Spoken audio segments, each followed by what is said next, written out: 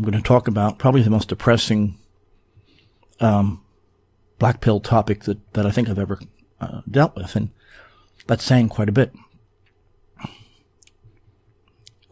Last week, I revisited an old topic, one that I make reference to quite a bit, and that's the oligarchy. How the idea of a republic came into existence in Venice and in Florence in North Italy. And what that means. In Venice, the marriage of the sea ritual, and the way that the Medicis controlled both Florence and Rome during the Renaissance, and so much of modernity came directly from there. And Machiavelli wrote at that time, 100 years later, Hobbes brought the same idea to Britain, and that's where the modern world was born. That's not an accident, because the revolution that began then, revolution that destroyed the Middle Ages, has reached its apogee. It's reached its zenith entirely in the institution of BlackRock, the world's largest multinational, they call the Investment Management Corporation. We've passed oligarchy and have now reached monopoly.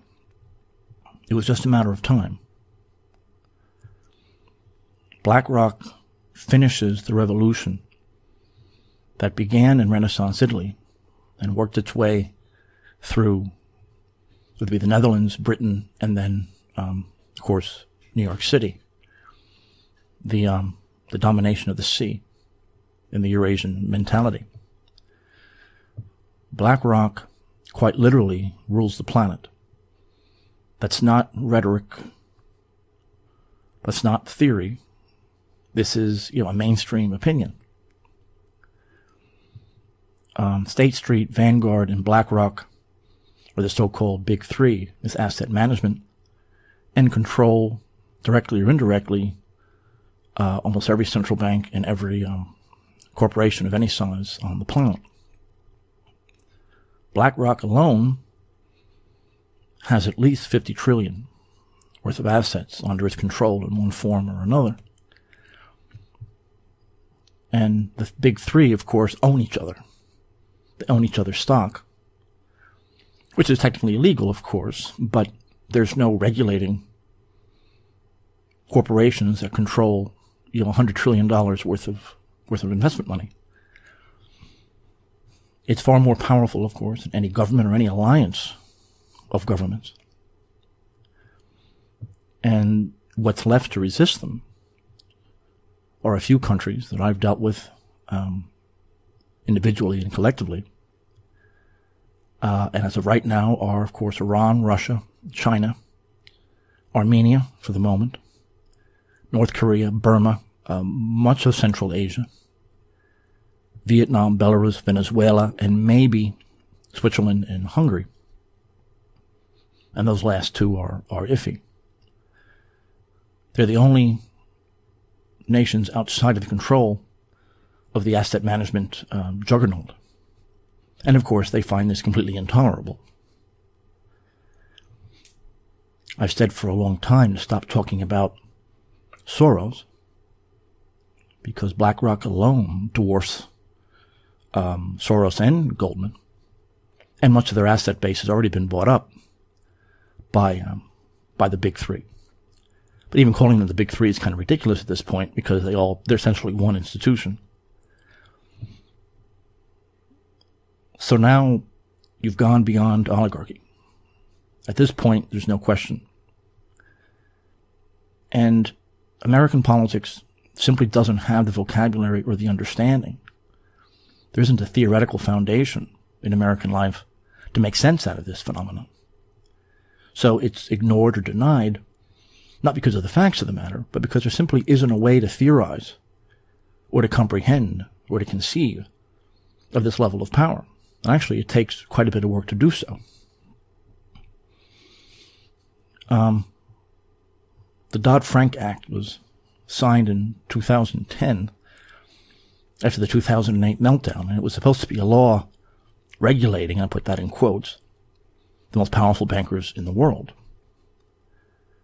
But even then, BlackRock exempted itself, since they wrote the legislation in the first place. It's not regulated as what they call a systematically important financial institution. It's funny how this law says that they're going to audit the Fed. And they actually say they're going to make sure the Federal Reserve Bank Board of Directors represents, and this is a direct quote, the public without discrimination on the basis of race, creed, color, sex, or national origin. That's their big concern with the Fed. Of course, it's a mockery of what an audit is, and it's written by the same banking elite that it was supposed to regulate. The people doing the regulating anyway sit on BlackRock's board, so it's now beyond Kafka. Not to mention the bailouts and all the funds that are mandated by the Dodd-Frank Act are controlled by BlackRock regardless. Every one of these slush funds and bailouts, not just in the U.S. but elsewhere, are under BlackRock's direct control, and they were hired straight away to administer all of this. These are fairly complicated operations. As I always say, when Bernie Sanders talks about regulating the banks, you have to laugh at him. You can't regulate that which does the regulating. There is no law. They are the law. So capital, of course, is far more powerful than any government. Governments are dependent on capital. But BlackRock is more powerful than all the globe's capital institutions taken together, making this revolution beyond any other. There is nothing like this in world history. And BlackRock, of course, is controlled by three Jews, Lawrence Fink, Blake Grossman, and Robert Capito. This is the apogee of the titans of Greek mythology. Now, normally in the financial press, you'll talk about how they'll make reference to, $7 or $8 trillion. Well, there's really no way to know at this level how much they control, since no one is in a position to force them to audit themselves. There's no one who has the power to audit them. They not only control audits, but they decide what an audit is. So BlackRock, you're talking about a minimum of 30 trillion. I see 50 trillion elsewhere. They have a financial risk monitoring software called Aladdin, which adds another 20 trillion. And of course, their investor clients, as they call them, include most of the world's major corporations, banks, insurance companies, pension funds, sovereign wealth funds, central banks, and of course, private foundations. So in terms of what they control, it's roughly between 30 and 50 trillion under various forms of management. So of course, BlackRock alone towers over every other sector. And this much consolidated power is just absolutely unprecedented. It is the crowning achievement of liberalism. BlackRock is the law. And the paper and the title of this is The Apogee of Liberalism. BlackRock achieves total global dominion. This is what liberalism is supposed to be. Starting in the republics of North Italy, this is it. They've reached the apogee of what's possible to control financially and politically. Now, in August of 2019, BlackRock created the Great Reset. I said 2019. This is before the COVID scam hit. And they created this with the Swiss National Bank head, Philip Hildebrand. And BlackRock called a meeting of the central bankers in Jackson Hole, Wyoming. So the Great Reset actually predates the COVID scam, meaning it's very possible that COVID was actually created for this very purpose. So they came to the conclusion, of course, as I've said for many years, that central bankers have failed to reverse the depression that they created in 2008. And therefore, BlackRock argued in 19 that it was time for them to take over both state and financial power directly, not just de facto, but de jure. And what it means is the merger of fiscal policy on the one hand and monetary policy on the other, which means pure monopoly. So legislative power has now come under its control. It used to be an informal mechanism of power. Now it's a formal mechanism of power. COVID was the final nail in that coffin. So back then, BlackRock decreed the central bank maintain what's called a standing emergency fiscal facility, which would then be put into motion when these artificially low interest rates, even almost 0%, couldn't control deflation. And deflation occurs when demand falls off, and that's the root of the stimulus packages. In other words, they were planning an event to destroy demand and drop the value of money.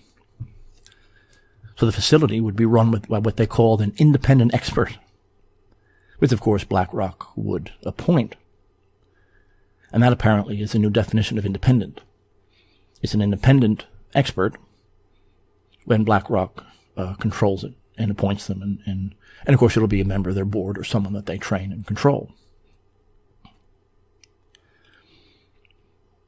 Now the phrase here, and it's been around long before Karl Marx,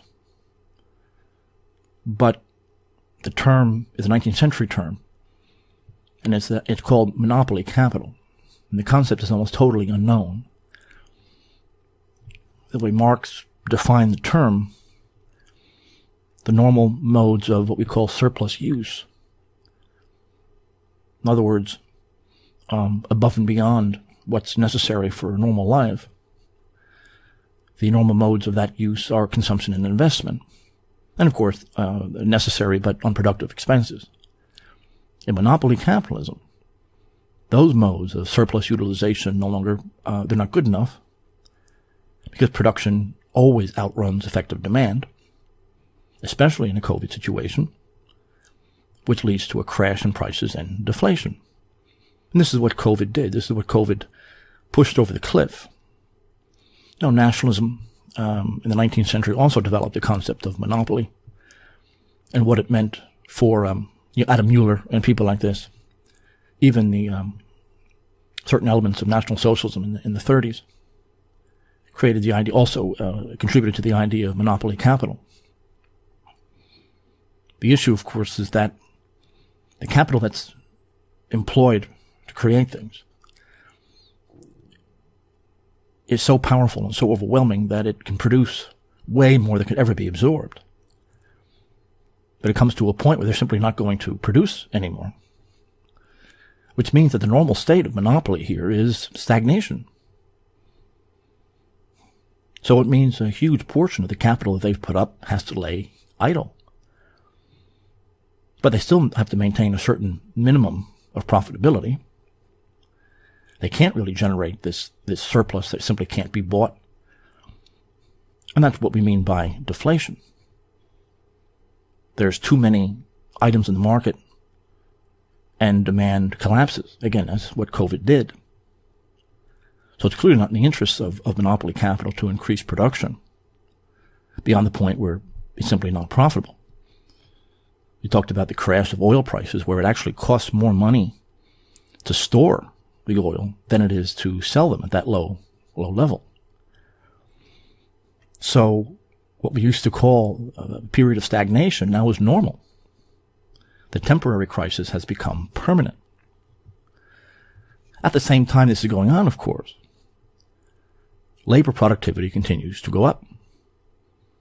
It doesn't matter what else is going on, the way that workers, especially in the U.S., their ability to produce continues to get more and more efficient. That's quite independent of anything else. So you have increasing labor productivity without the demand and with overproduction. So when you have something like COVID that collapses demand, and it collapses demand relative to the productive capacity of capital, the system as a whole, it leads to huge amounts of resources, capital and labor, laying idle.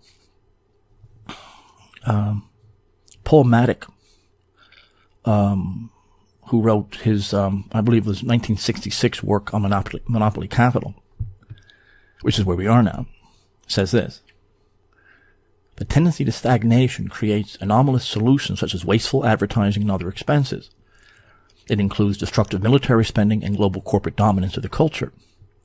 Under monopoly capitalism, billions of dollars are wasted on conspicuous consumption and fashion to reinforce social distinctions. Escalating managerial bonuses heighten class distinctions and expand inequality. Monopoly capital enterprises promote the degradation of work through skill fragmentation into tiny compartments of minor skills. Workers are less master craftsmen and more appendages of the technical apparatus. That was written in 1966, and has become more pronounced since then. Now, what does a regime do when you have massive overproduction, but demand falls off? It's the creation of credit. That's pretty much the only weapon they have at the moment. Now, that was the case in the 80s and 90s. In the 70s, a credit card first developed. Of course, credit's been around a long time, but consumer credit is another matter. But since 2008, even that's reached its maximum. When you don't have higher wages, it just means increasing debt and the speculative bubbles, like the real estate bubble we had, that led to the depression, like in 2008. These aren't recessions, these are depressions. So because of the growing skill of labor and their tremendous productivity, which is not reflected in their wages, by the way, these economic surplus that's created can't be absorbed by consumer spending, doesn't matter how much credit they get. Luxury spending can't do it, even government spending can't do it. It results in falling wages and higher wage levels of both underemployment and unemployment. And on top of all that, profitability goes down, and the only thing that can happen is massive monopoly power among a decreasing number of massive corporations. It's a simple economic law. And that's where we are now. That's what BlackRock and Vanguard represent. Remember, this isn't an aberration. This is capitalism. It's inherent to the revolutionary ideology of modern and postmodern capitalism. Capitalism operates through, at least at one point, not anymore, but at one point through a competitive market. And the way to win that, of course, is to cut costs to the bone and expand production. And in order to do that, you need constant capital accumulation and massive explosions in technology and new methods of organization and everything else. Competition makes sense really only if companies can make commodities more cheaply than others, but also that depends on labor productivity and technology. Given COVID, that's really reached its limit. So BlackRock is the final manifestation of this phenomenon, because only massive monopolies like them can maintain profitability, really regardless of external circumstances. So as of right now, they control where almost every penny of investment is going to go, because they control credit. So the COVID crisis was created to sort of finalize and institutionalize monopoly. BlackRock appointed itself to be the administrator of all the financial ramifications of the crisis. They did the same thing after 2008. So in March of 2020, I, of course, talked about, after 2 days after the lockdown, the Fed announced a $2 trillion bailout of the massive corporations that it works with. But in March, I think it was just before the lockdown, it was given the, well, what amounts to a non-competitive contract under the CARES Act to put together initially about a $500 billion fund established by the U.S. Treasury in partnership with the Federal Reserve. Now, of course, as a single unit, because BlackRock controls both directly. Now that $500 billion was then leveraged into about $4 trillion in Federal Reserve credit. So even if a corporation could put together, let's say, again, like $500 billion in actual money, that by itself doesn't say anything. That huge amount of money then could be parlayed into credit. You could borrow against that, and that's where the trillion figures come from. So $500 billion was leveraged into $4 trillion. As this is going on, as I predicted at the time, you will have race riots, lockdowns, and all kinds of protests that the regime created out of whole cloth. And just as this is happening, finally, BlackRock comes out into public view as a blatant liberal dictatorship, sort of the Napoleon of the liberal revolution. When you dominate almost all the corporations of the Western, even the Eastern worlds, outside of state corporations, and beyond that, most of the world's central banks and their monetary policy. This is the apogee. This is power that Rothschilds couldn't dream of. This is now the next step above all of that. Now remember, Vanguard and BlackRock are essentially the same firm because they own each other's stock. So even the drug companies driving these COVID panic agendas are owned by the same people. Initially, of course, they simply controlled Time Warner, Comcast, Disney, News Corporation. And of course, they've leveraged way beyond that now. BlackRock and Vanguard together, it's almost impossible to conceive of the capital that they actually control. They have direct ownership in at least 1,600 of the largest American firms, just at a minimum. But of course, no one really knows for sure. So again, the $50 trillion figure is probably correct, but given who they are, there's really no way to find out for certain. I mean, even Vanguard, it's really hard to tell who actually controls that. Their ownership structure is very difficult to pin down. And the third, of course, is State Street. The three together, essentially one firm, control directly about 90% of the Standard & Poor's 500 index. It should be noted that the name State Street, which comes from Boston, was initially called the Great Street into the Sea of the 18th century. It's a direct connection with the Venetian Republic and the Marriage of the Sea. The company's logo includes the old clipper ship, and it's meant to reflect the maritime industry in Boston, and essentially, is the American version of the Marriage of the Sea ritual. So, going back to 2008, the Treasury invested roughly $2 billion in State Street as part of the Troubled Asset Relief Program. It now controls about $30 trillion, and it bought Goldman Sachs in 2012, and also bought GE's asset management branch in 2016. And it shouldn't surprise anybody to know that all three are devoted to the feminist movement. We'll see here in a minute that their investment strategy is only in leftist companies, and they'll strangle anyone who doesn't accept it. But with all this ridiculous levels of money, back in 2010, it cut employee wages by 10% and forced employees to work 10-hour days. Well, that's how they cut it 10%, by increasing their workday.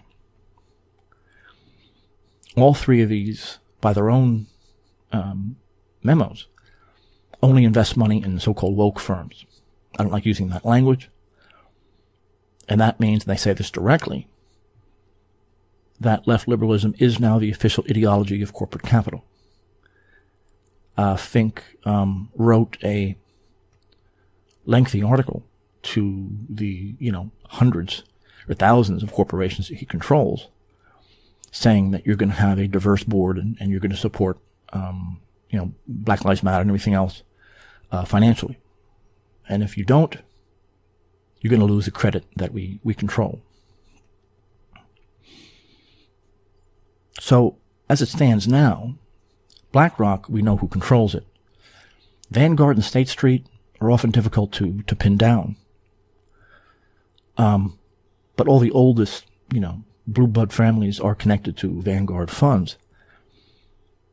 While BlackRock is entirely Jewish, Vanguard was founded by John Bogle, who was a Gentile. And you'll see a lot of Gentile names, and I think they're being promoted to not have every name Jewish, which was Stalin's advice to the Hungarian People's Republic, because it was almost 100% Jewish in the 20s. He advised Bela Kun to find somebody who wasn't Jewish and make him president, which, had no power. Lew Rockwell says this: the stock of the world's largest corporations are owned by the same institutional investors. They all own each other. It means that competing brands like Coke and Pepsi aren't really competitors, since their stock is owned by the same investment companies, investment funds, insurance companies, banks, and in some cases, governments. The smaller investors are owned by larger ones. Those are owned by even bigger investors. The visible top of this pyramid shows only two companies whose names we've seen. They are Vanguard and BlackRock. The power of these two companies are beyond your imagination. Not only do they own a large part of the stocks of nearly all big companies, but also the stocks of the investors in those companies. That is a complete monopoly. A Bloomberg report states that both of those companies in the year 2028 together will have investments in the amount of $20 trillion. That means they own almost everything. I don't remember when Rockwell wrote that, but it's far higher than 20 trillion, and it will not be by 2028. It's far higher than that in 2021. The name Vanguard is significant, just like State Street is. It normally means, if the formal definition is the foremost position of an army that advances into warfare. It could also mean the leading position in a movement or a trend. But most of you know that Lenin called his party the Vanguard movement. The Vanguard was the elite of the Bolshevik Party.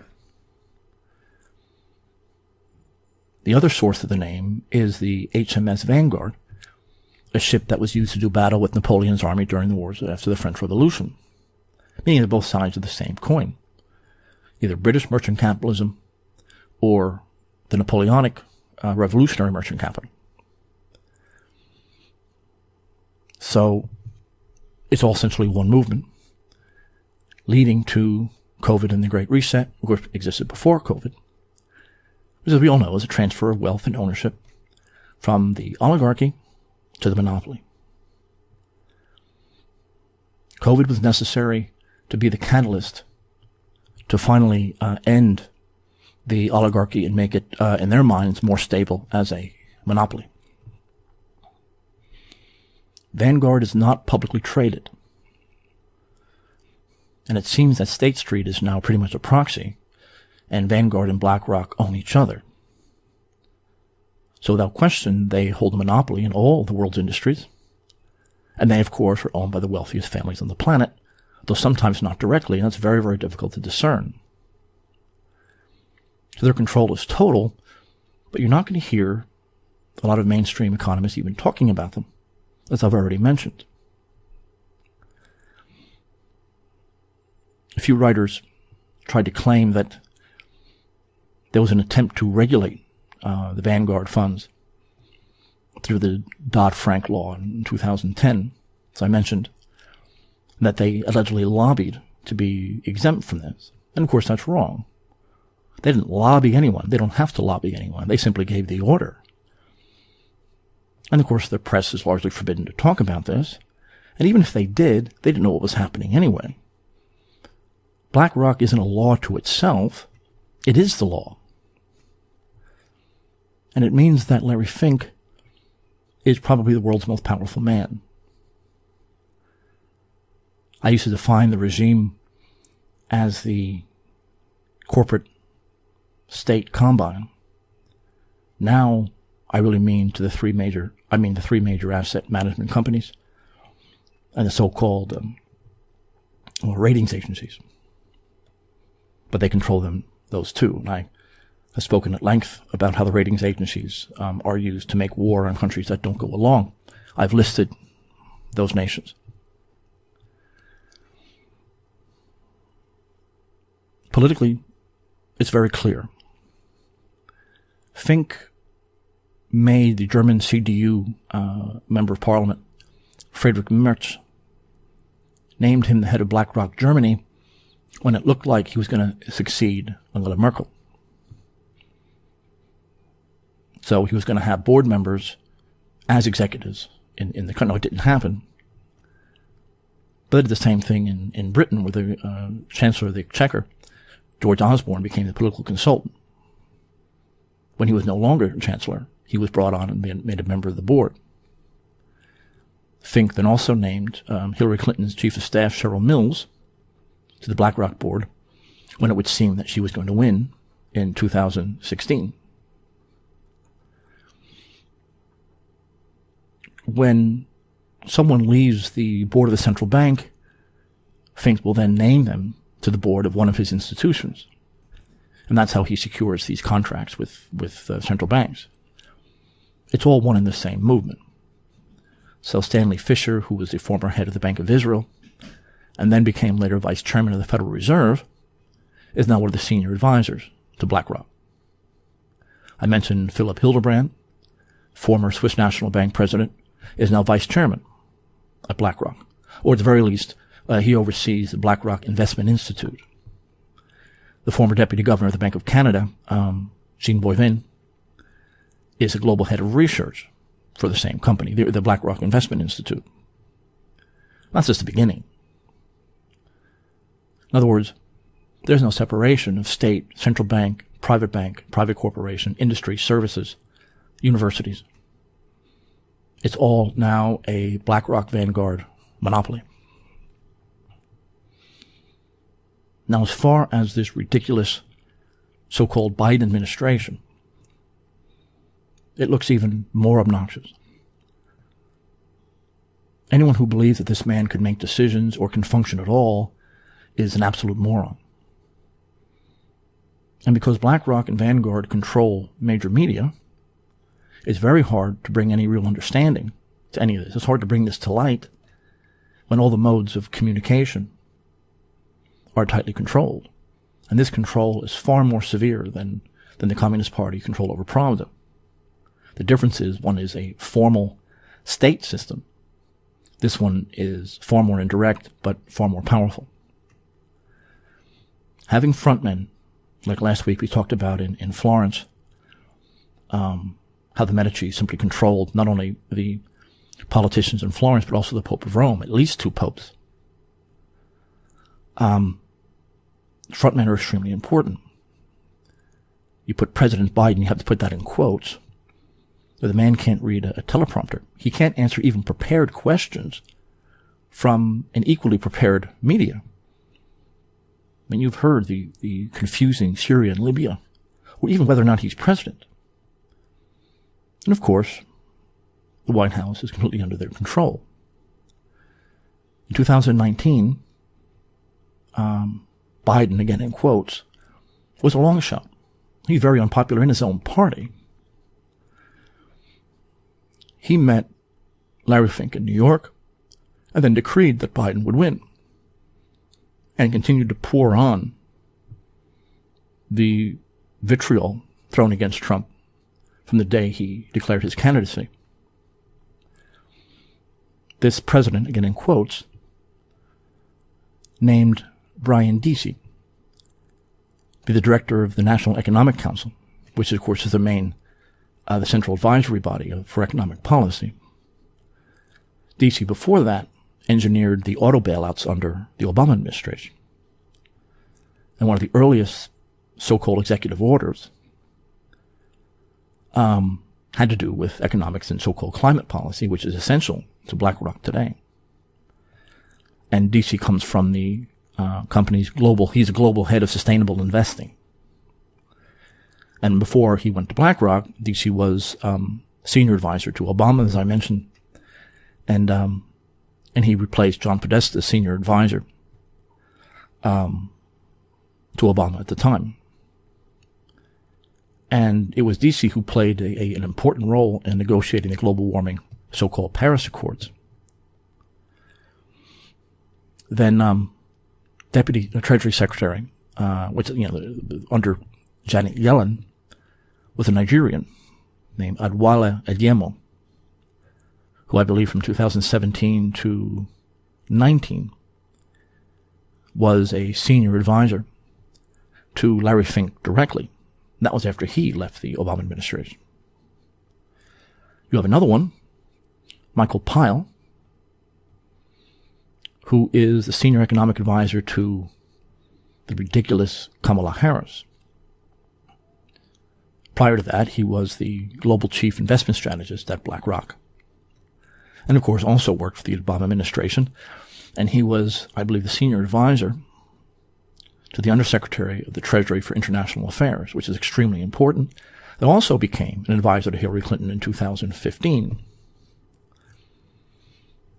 Unfortunately, at the end of 2016, Fink was brought on by President-elect Donald Trump in his business forum as a strategist for basic economic policy. But I don't think that lasted very long because Fink, while he did have a toehold in that administration, was very much irritated by Trump's independence in that regard. One of the worst, I mentioned this last week, is Tom Donilon, Donilon. And again, he was Obama's former national security advisor and a key advisor to so-called Joe Biden, again in quotes, throughout his career, not just today. And the funny thing is that Donilon knows nothing about national security, but proves that the national security advisor really is nothing more than promoting the interests of finance. And Donilon has been in this for 35 years, defending monopoly capital. He was a registered lobbyist from 2000 to 2005 for the law firm O'Melveny and Myers, which is a massive international business law organization. And he only had one client, that was Fannie Mae. And he was executive vice president for law and policy at the same place. So you have Fannie Mae, and then, of course, this direct revolving door with the administration, and then BlackRock. But that doesn't end there. His brother, Mike, another senior advisor to Biden, and he deals with inter-administration policy. Mike Donilon deals with spending, regulation, budget, and he's a senior advisor to the president. His wife, Catherine Russell, is the White House personnel director. That means she controls who gets hired and fired. And the worst and most obnoxious is Sarah, just graduated college in 2019, who's on the White House National Security Council. She's a kid. She knows nothing about national security or pretty much anything else. But because of her connection to him, now sits on that National Security Council, believe it or not. And this is just the beginning. It means that the chairman of BlackRock, the chairman of the Investment Institute, he decides where the $10 trillion investment from where it goes from BlackRock, where the money goes. Has a brother, the senior advisor to Joe Biden, a wife, the White House personnel director, and a daughter, basically a child, now on the National Security Council. And I'm also convinced that they use explicitly Gentile names to hide the complete Jewish domination of these institutions. The three Jewish controllers who I mentioned, the three most powerful men in the world, are their bosses. And I think it's very important for them to use these various, obviously Gentile names to make certain that it's simply not perceived as a Jewish ethnic movement. And really, I'm just getting started here. March 2019, the Federal Reserve Bank of New York hired BlackRock to manage its mortgage-backed securities program and to administer the $750 billion purchases of corporate bonds and the ETFs and of course, non-competitive contracts. But again, even using the word like hire doesn't make any sense, since certainly BlackRock is far more powerful than the Fed. In fact, it's hard to tell where one begins and the other ends. The 2019 Fed bailout, this is the first time since bailouts happened, hired BlackRock directly with $750 billion. The primary and secondary corporate bonds and bond ETFs, we'll talk about here in a minute. And the ETF, or the exchange-traded funds, really was created by BlackRock and Vanguard. And if that's not bad enough, this is the program BlackRock created, who controls about $100 billion of the $454 billion in taxpayer money, which takes the losses of corporate bond purchases, which includes its own ETFs, which the Fed was commanded then to sell. And it's hard to really grasp all this, not even because of the complexity of it and all the various institutions, but it's hard to wrap your brain around this level of power in one organization. Now, in the future, you may be hearing more about ETFs, exchange-traded funds. The nationalist movement is very weak in this area. The technical nature of these kind of investments are absolutely critical to understanding the economy. Think of the ETF as a mutual fund that functions as an index fund. It's part of a stock exchange, so to speak. It's a mutual fund. In other words, it's a diverse group of everything from stocks, bonds, gold, whatever, commodities. And they're decided in real time rather than at the end of the day. They're index funds. So with index funds, no one's behind the scenes deciding when investments are good or bad. It's a collective, not an individual decision. So no one's making bets on this stuff like you used to do. They're not really doing anything. It's what we call passively managed funds. Securities are bought and sold basically just because they're part of the index, like the S&P 500. So index funds just mirror the market. They don't pick winners or losers like you think of when you buy and sell stocks, which comes down to the fact you have roughly 12 people in 3 companies who control where the world's investment money goes. In other words, it buys groups of assets only from massive companies, meaning the smaller ones, including very innovative ones, are starved of credit. And that's the nature of a passive investment. Annie Lowry wrote an article in The Atlantic, which is usually an execrable publication, but she kind of makes more sense out of it. She says this: active managers direct investment dollars to companies on the basis of those companies' research and development prospects, human capital, regulatory outlook, and the rest. They take new information and price it into a company's stock when buying and selling shares. If Company A's stock price tanks when it announces a major scandal, that's because active investors are selling. If Company B's shares soar when it announces entering a new market, that's because active investors are buying. Passive investors, by contrast, ignore annual reports and market rumors. They do nothing with trading floor gossip.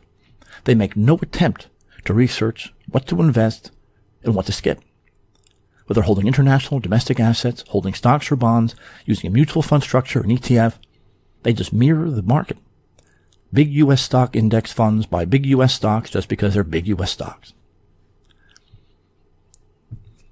In other words, competition doesn't exist anymore. It hasn't existed in a long time. Markets, if they ever existed, are certainly now a thing of the past. The head of the Fed, Jerome Powell, of course, Larry Fink are close friends, because really, Powell is an employee of Fink.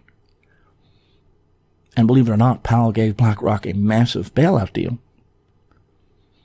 Powell was then ordered to have the same BlackRock manage an estimated $25 million in Powell's private investment. Again, all of this is illegal, but there's no way to enforce it. BlackRock does the enforcing. You can't enforce law on them. But that's just the beginning. 2019, Fink joined the board of the Davos World Economic Forum, one of those powerful institutions in the sea-based powers, the New World Order, so to speak. think is very close to Klaus Schwab. And now the Great Reset has BlackRock's force behind it. And part of the Great Reset is a so-called ESG, corporate investing. And with roughly $9 trillion directly under his control, he's channeling this money into ESG. In other words, any non-liberal company will be driven out of existence. ESG stands for environment, social values, and governance. They have to be politically leftist to get any money. So the very same banks that created the financial crisis in 2008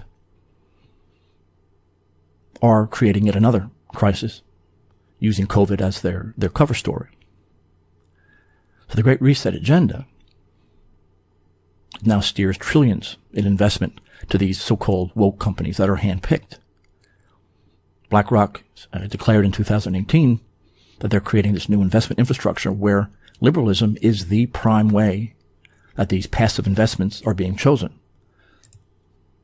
Not even profitability, not even innovation. It's ideology. Now, despite being liberal companies, oil and coal companies are now in serious trouble. They won't have access to credit. And I'm telling you that energy is no longer a foreign policy concern of the U.S. because BlackRock is throwing a huge amount of money in so-called sustainable forms of energy. I would not maintain investments in the traditional energy sector. I'm not sure about gas, but oil and coal, I believe, are in trouble. They may do something about that. If you go to the major oil firms' corporate governance website and where their tax-exempt foundation money goes, as always, it's all to leftist leftist nonprofits and organizations. Every once in a while, you come across donations to the Heritage Foundation or Cato, which, of course, are basically liberal or libertarian groups. Even that's now coming to an end. Oil and coal are in serious trouble unless they're able to redouble their investment in liberal causes. They're traditionally seen as so-called conservative companies, and they're not, at least as far as their tax-exempt foundation money. They're going to have to increase that substantially if they want to stay in Fink's good graces. Let me give you another example. The Bank of Canada has a very strange governing structure. In March, just a few months ago, said that the BlackRock Financial Markets Advisory was brought on to, quote-unquote, advise on their monetary policy during the COVID crisis, which means advise. It means they now control the bank. And that was just, I think, in the same day that BlackRock was given the same role in the Federal Reserve. They're now controlling the $5 trillion corporate fund to bail out themselves, I guess, through the CARES Act. I mentioned before, as far as the collapsing demand, the stimulus packages, they're mostly going to corporate America and leftist organizations. But as far as ordinary, small-scale investors or even ordinary citizens are concerned, the few dollars that filter down to them is a very weak attempt to try to maintain demand. You see, this is why state control over assets, especially in small countries, is absolutely essential. I'm not saying that for Western countries. You don't have a patriotic or nationalist force that could run a state industry. You do have it in Russia and China and Belarus and places like that. And often they're military men who are put in control. Like you see that in Burma and in Russia in some cases. The war against Russia and China is about attempting to take down the state structure of the banks and many corporate entities. They helped create the idea of the public-private partnership, though even that's obsolete, because there is no public-private distinction anymore, as I've said 1,000 times in the past. So the war now is against large state enterprises, especially in the natural resources area and in the central banks, Russia and elsewhere, that list that I gave at the beginning of the talk here. As it stands right now, The massive Eurasian market is out of the regime's control, at least direct control. This is what a lot of these sanctions are all about.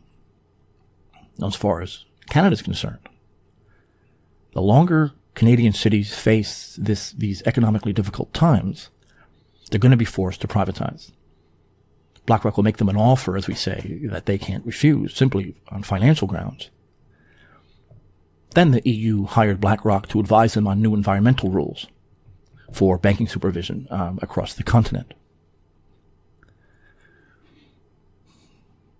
As I mentioned, the 2007-2008 crash and the massive Wall Street bailout is one of the places where Larry Fink really came to prominence, so-called advising governments and corporations how to deal with these toxic assets that we've spoken about many times in the past. So, I mean, I don't even know how to summarize this. I have no idea really what to do, except to allow, like you had in the Soviet Union, the system to collapse under its own weight. You notice that with all of these things, nothing's actually being produced. This is asset stripping. The last few minutes of this talk, I want to come up with a few points.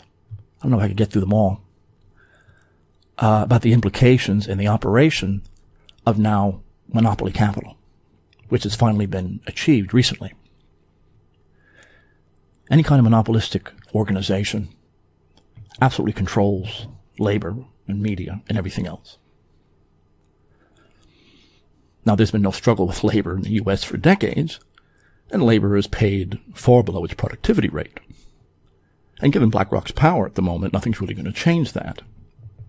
Using immigration and women in the workplace, they can split a labor organization very easily.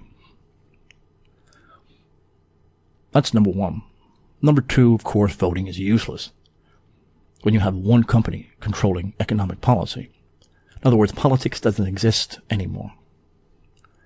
Given that most people, including well-educated people, don't really know how these things operate, public debate is largely impossible, even if the press was in control. And the third point is that the state no longer exists. I mean, we're going to keep using the language because we don't have a full new vocabulary yet. But the state at this point is almost completely privatized. When you have all of these advisory bodies deciding everything from fiscal policy to national security. Number four, I've been saying this for a long time, but now it's going to go into high gear. The left is going to completely forego economics entirely. Completely. Their focus is exclusively on race and gender and sexuality. That will be the only topic for debate from here on in. Of course, debate is in quotes. Number five, there will be no anti-war movement in the future. Number six, you're going to see the neocons, the so-called conservatives, defending BlackRock. And they'll do it on the foundation of anti-socialism or not to have state regulation of so-called markets, meaning they're going to end up being completely incoherent. Number seven, posts in government are going to be appointed based on closest to the monopoly regime. It will have nothing to do with merit, of course, party patronage, or even basic policy. When you have this kid, Danilin's daughter, on the National Security Council in the White House, the only way that people are going to be appointed to anything is based on their closeness to the monopoly. Number eight, public policy no longer really exists. Politics is really a corporate board meeting. And the membership of this corporate board is almost completely secret. Number nine, even law really doesn't exist, at least not in the sense that we normally use the term. By definition, a monopoly of this size is not just above the law, but they create the law. 10, even the concept of regulation doesn't exist in the normal sense of the term, because monopolies actually do the regulating. You can't regulate a monopoly. There's no independent body that can then impose its will. And even if there was, no one has this kind of power. The monopoly creates the regulating body that so-called regulates it. 11, at the moment, not much can be done because of the extreme levels of immaturity amongst those who oppose the regime. And worse, few could even follow some of these arguments because they're too technical for the common run of voters. Media and academia are entirely under the monopoly control. I'm using the word regime now to refer to this monopoly. Number 12, more technically, when a monopoly sets prices, you then have what's called a hierarchy of profit rates. So the highest levels of profit are in the most concentrated sectors, the lowest in whatever's left of the competitive sectors. So the distribution of the surplus has to now go to the larger units of capital.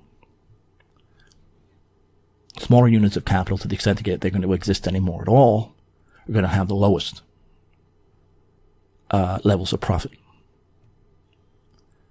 And since profitability is now based on the passive investments, that means money and credit only goes to the largest firms anyway, regardless of any other factor.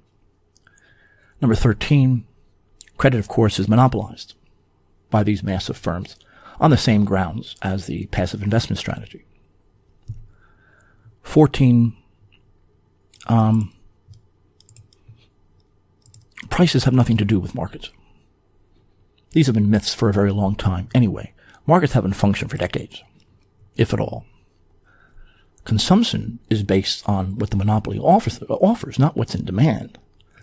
Demand is created in mass advertising and fashion. I'm not saying that we can't, at a low level, do what we can to distance ourselves from the regime, refusing to go along with these fashions. That's the minimum that we can do.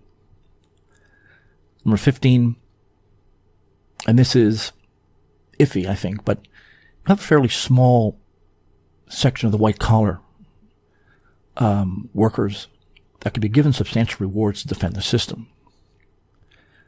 Obviously using race war to deliberately silence any opposition. But even with that, wages are still going to stagnate and fall because you don't have much competition among firms, and they could use mass immigration, including in skilled labor. 16, the political positions that parties and groups are going to get closer and closer together, to the point where you're essentially going to have a singular ideology. They'll use different words and different languages, all saying the same thing. So it's going to take a long time for people to notice that they're one and the same ideology. 17, innovation is going to start falling away because now there's no incentive. You have a basic monopoly. The passive investment idea won't really take a chance on innovation. They often come from small firms that are high risk. There's simply no incentive to create new products unless, of course, it serves to another non-financial interest. 18, as I've said, services, the state, finance, industry, education have merged almost entirely. Number 19, when you talk about the demand side of things, a monopoly will adopt the policy. They'll slow down and carefully regulate the expansion of their capacity to maintain a rate of profit, the highest they possibly can. So if deflation is going to be the norm when demand falls, monopoly can control for this by simply printing money and reducing its supply. Mass unemployment doesn't really matter because, if there's a lot of unused capital, you're going to have mass unemployment. It doesn't make any difference because media is in the hands of the monopoly. As I've said many times, the U.S. has been in a depression since at least 2008, but no one's noticed. Number 20, market entry is impossible. I don't really see how small business can function under monopoly power. You're always going to have rebel businesses that we need to support. But how can anyone match the research, the development, the advertising of the massive dominant firms? Not to mention, they've created the market in the first place. Number 21, you have the cost-push inflation because prices aren't connected to value anymore. And 22, the whole concept of monopoly can only be pure when it's the financial side of things that's in control. 23, competition in the minds of these guys is inherently unstable, as Rockefeller used to say. Now, monopoly is stable in their minds so long as no one can identify it. The only competition that may exist is through factions within the monopoly itself. But when you have a homogeneous ethnic foundation, that could very much be controlled. But that's not 100% certain. 24, monopoly can produce what it wants at a very low cost because of economies of scale, of course. 25, power is now entirely behind the scenes, just like Florence or Venice. It's invisible to almost 99% of the population. 26, those nations that I've listed in opposition to the regime are going to see a more aggressive American military. And finally, this is going to be the last thing I say here. This is the most radical revolution in world history. It is a summation of all revolutions of the past. It's going to see a reorganization of life, as the Great Reset itself says, far beyond any other revolution in history. This is a summation. It's a synthesis of all previous revolutions in this Great Reset, if it goes the way that they claim. There are things that can be done. We have a lot of foreign opposition. We have huge countries, Shanghai Cooperation Organization, and our own communities here at home. It can be done, but on a mass public level, I don't think that's happening for a while. Don't forget, the Soviet Union seemed like this huge behemoth right up until 1990, and it collapsed under its own weight. This is just beginning. These people are arrogant, and they believe that they're in full control, but they know that it's always dangerous, it's always a risk. Thank you, everyone, for listening, and I will talk to you next time. Bye-bye.